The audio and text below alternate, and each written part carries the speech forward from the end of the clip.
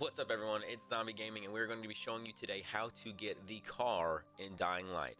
Before I showed you how to do the power leveling, agility leveling, and even survivor XP leveling, now we're going to show you the vehicle.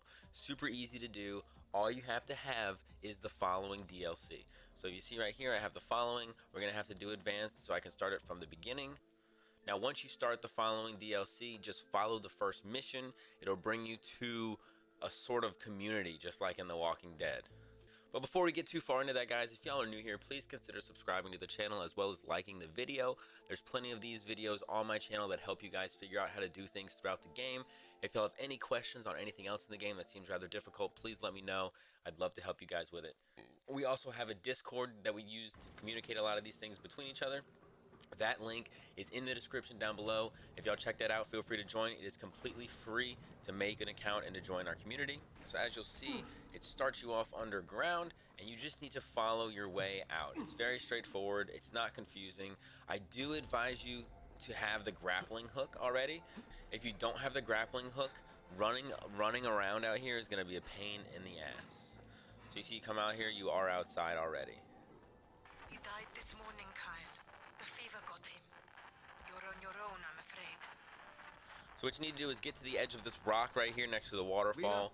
That's the community right there. Okay? So what you're going to do is jump down, follow the river walkway, or straight across to the community. So if you follow the walkway and you cross this hunting tower, as you come out of the clearing over here, there is an entire field with a couple hay bales.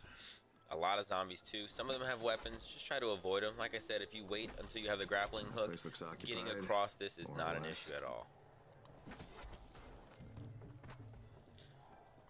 Jump up onto the roof with your grappling hook and it'll start a cutscene. Skip the cutscene. They ask you to talk to people, but you don't really need to. You talk to this first person. He says, oh, look for Jazir. He'll be in the barn. So then you got to come over here, which is the barn. Talk to him. Get him to move out of the way, bro. I just need to talk to Jazir. Jazir's arguing with his hot daughter. Look at that hair, bro. Check it out. We got a thing for goth bitches. So you wait for him to scribble in his book a couple more seconds, and then you're allowed to interact with him. Skip the cutscenes. Completely irrelevant unless you're here for the story. Walk outside and your mission immediately will be to look for the vehicle near the farm. Very easy to do. You cannot use any of your materials while you're inside of the safe zone. But as soon as you get out, you can use your grappling hook again. Like I said before, just grappling hook your whole way across all these fields. If you have it leveled up, you should be able to use your grappling hook multiple times before it even runs out. And it should replenish before it runs out.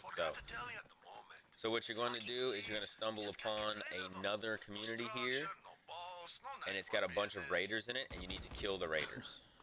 Sounds like we're off to a good start. You don't have to kill all of them. I simply advise you to kill the ones that are to the left, that are near the house.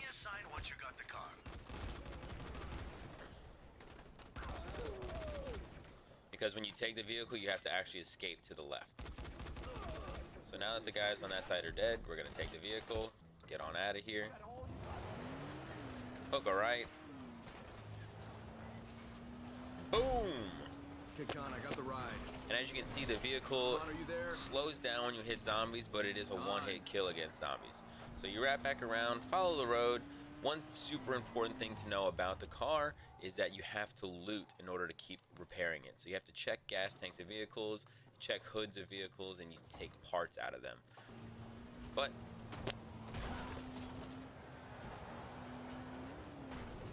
pull back in, and there you have it. There will be more parts of the mission that you have to actually complete, but it's not very important. You now have the vehicle. So go about your day, finish the mission, make sure you loot other vehicles, get more parts, and that's how you're going to upgrade it. Like I said, guys, my name's Zombie. I appreciate y'all stopping by and checking out my video. If this helped you at all, please leave a like on it. Let me know in the comments if there's anything that you're having trouble with completing. I'd love to help make another video for y'all on that. But until then, we'll see you guys next time. Take it easy.